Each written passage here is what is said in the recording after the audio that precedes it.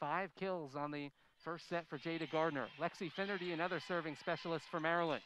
Right to the line, and now she'll have an opportunity to bump set it for Erica Pritchard. Tries to target Sarah Franklin. Cox hustles well over to get to it. Kabengele sends it cross court. And now Alford for Pritchard once again, fights through the block. And now Cullen will be able to set it up for Kronowski, this time on the right side. Long rally here between these two teams. Pritchard sends it long. Standing at 5'11", Rubino will come at them again. Here's Cullen on the little slide for Gross.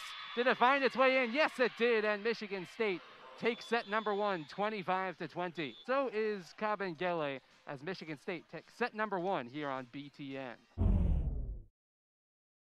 Would you know, her brother Mfiondu played college basketball for Florida State and was selected by the Clippers. And speaking of the NBA, her uncle, no other than the great Dikembe Mutombo. And her mother, Peko, won NAIA and AIAW championships at the University of Hawaii in Hilo.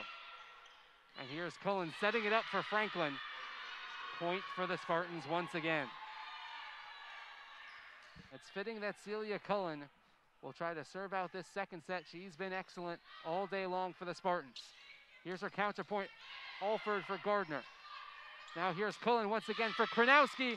Blocked by Maryland, but right back onto their side. And Michigan State takes set number 2.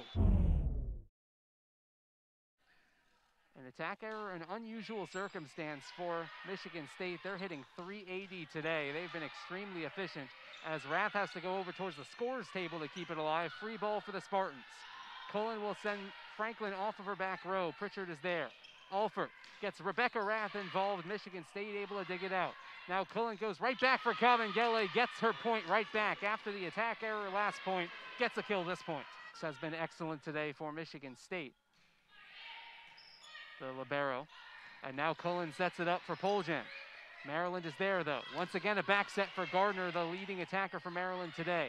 Here's Franklin, the leading attacker for Michigan State. Duel at the net, and it goes back to Alford. Back set for Gardner one more time. Jada Gardner's got it going on this afternoon. As we've mentioned throughout, has just been pinpoint with her passes. Rath goes off with a block on her attack. Now a joust at the net falls back onto Michigan State side. One more time for Kabengele, an overpass sends it right back to the Spartans. Cullen will set it up for a little slide. Alford dumps it over. Heady play from Nicole Alford, but the Spartans keep it going. Now here's Gardner. Alford dumps it over once again. Edmonds with a diving stop.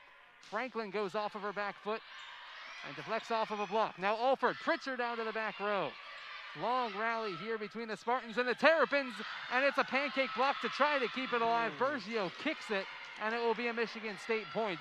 And the Terps and Spartans connects it as Sam Bergio has the opportunity to serve out set number 3. Here's Cullen with it. Right down the middle for Franklin. Maryland's able to keep it alive, and Bergio will send it over. Franklin. Now Cullen for Kronowski. Off of the block! 10 kills against 10 errors, and here's Pritchard once again.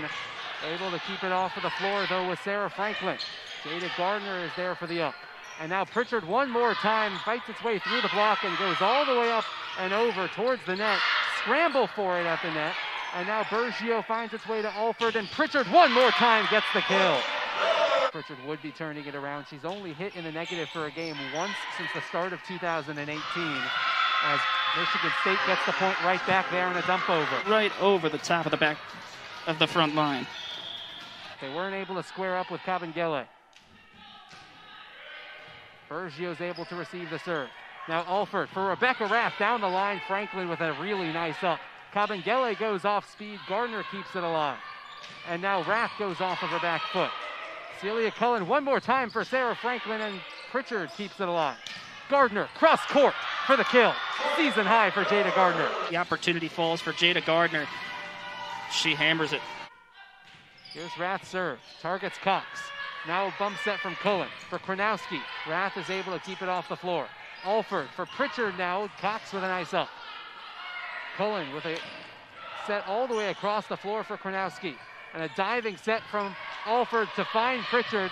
That ball goes all the way up into the scaffolding up atop the Xfinity Center Pavilion, and Kronowski can't keep it alive. What an effort. Referee's made his decision, informing the scores table. Who does he got? It's a Michigan State point, and the Spartans win it.